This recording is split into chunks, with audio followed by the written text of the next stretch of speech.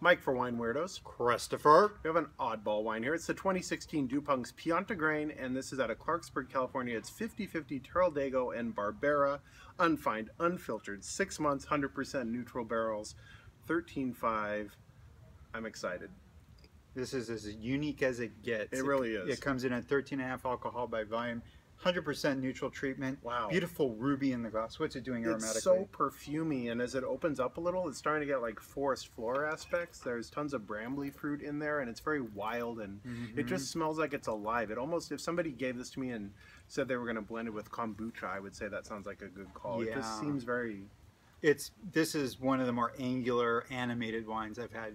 Brambly, the tannin play is just brambly racing around the palate, delivering all these pockets of raspberry and citrus notes.